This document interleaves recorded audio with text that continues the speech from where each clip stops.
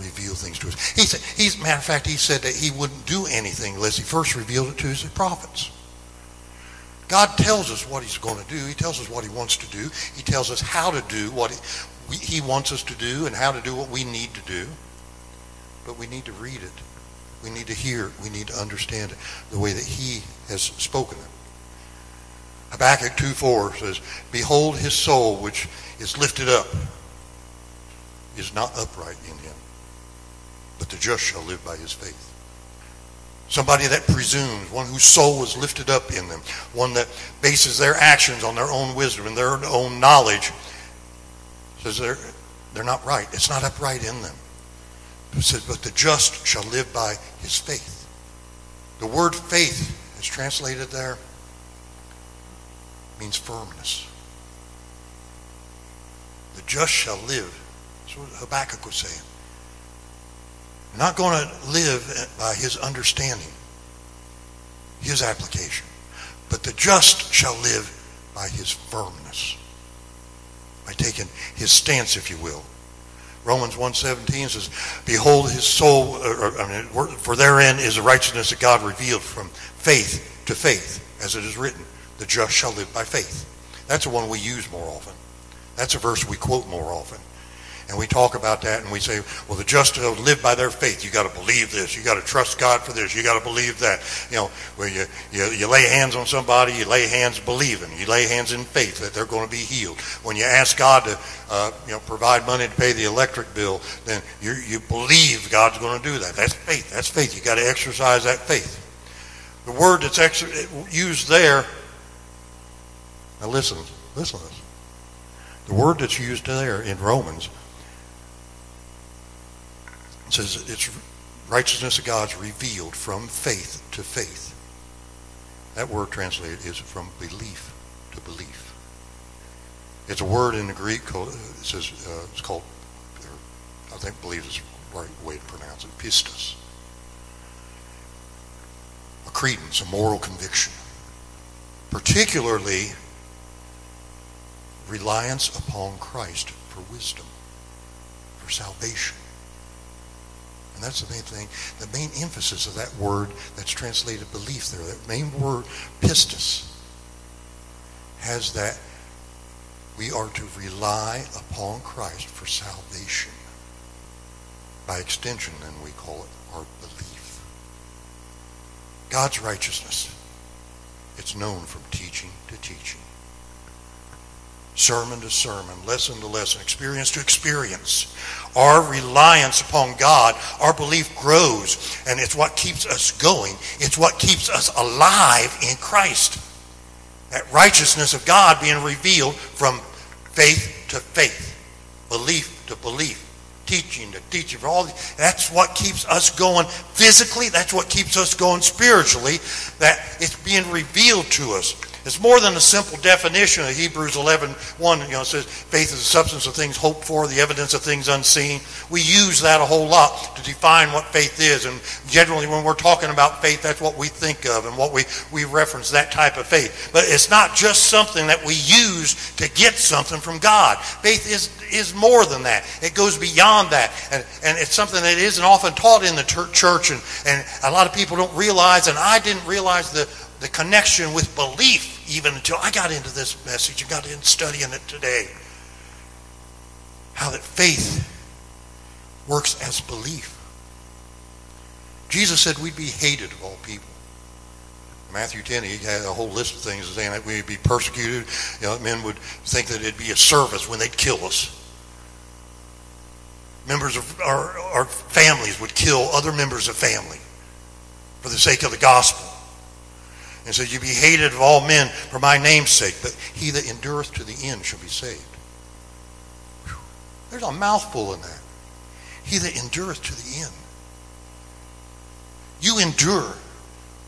You see, because like I said in the title of the message, there's more to faith than what we teach, more to faith than what we think. It's more than just, God, I believe you're going to give this to me.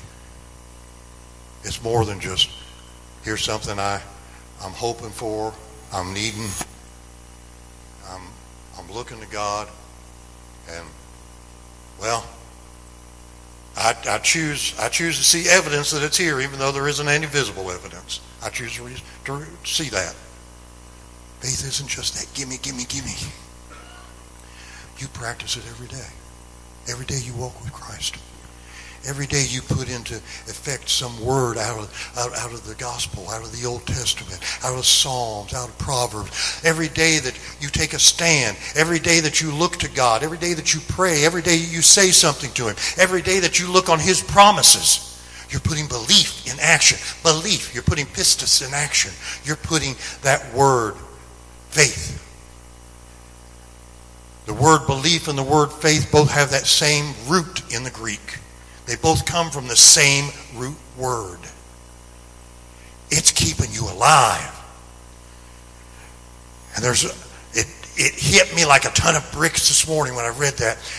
Jesus said, "He that endureth to the end shall be saved." That's not just talking about, well, if you can put up with persecution, if you can put up with a boring Sunday school preacher or teacher, or maybe a lousy preacher or something like that, if you can put up with that and just hang in there. Everybody's giving you a hard time about being a Christian. Just hang in there. Hold on. Grab that pew and hang on to it till you get to heaven. No. Put that belief. Live by faith. Live by that daily, everyday pistis. That faith, that belief, that works, that keeps you alive, that keeps you going. That says, God's got this. God's got this. It's not just I need something from God, but God's got it. God's going to see me through. Oh, everything's falling apart around me, but praise God, God's got a plan. That's faith. That's belief. Oh, my foot swelled up. Yeah, it hurts. But you know what? By His stripes I'm healed. By His stripes I'm healed. I'm trusting God. I'm believing God. Going on with God. He that endureth to the end shall be saved. I want to ask you this tonight. Just ask yourself, are you saved? Are you saved? Do you have that salvation of God? It's not just a formula of salvation. When Paul and Silas were asked the question, what do I do to be saved?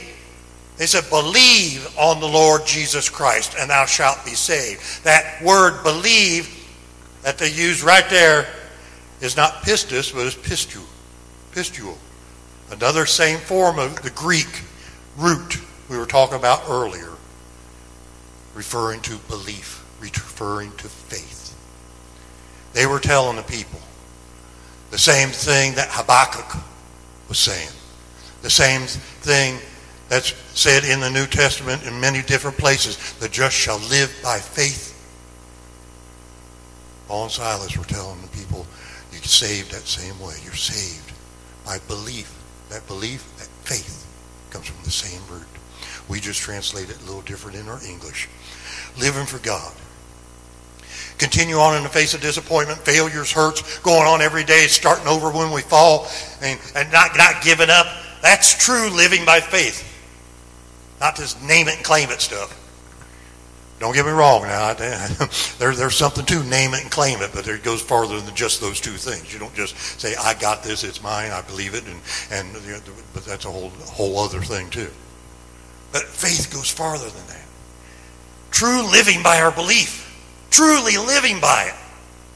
That's faith. This is faith in Christ. To be honest with you, I don't know exactly how to wrap this up.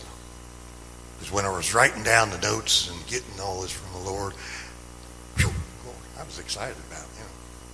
I found out in the years of preaching, though, a lot of times when you got one of the messages that say, glory to God, I'm happy about this. Oh, the Lord's really talking to me about this. Oh, hallelujah.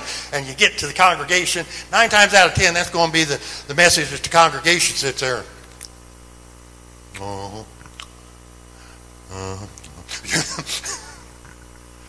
But that's because the devil doesn't want the message to get across. When I was getting this from the Lord, and I got down to this part and this end part and this revelation about belief and faith basically being the same, and walking and keeping us alive, and walking in it is what keeps us alive, and believing and having that faith keeps us going. Lord God, I got excited. I didn't think anything about, well, okay, where do you go from here? God didn't say, have an altar call now.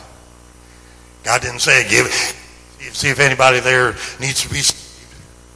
But I'll tell you what, that message needs to be received. And if you've received that message tonight, I want to encourage you. Walk it. Walk it out. Don't let anybody put you down. Don't let anybody make you feel bad or feel guilty for what you believe, for what you do.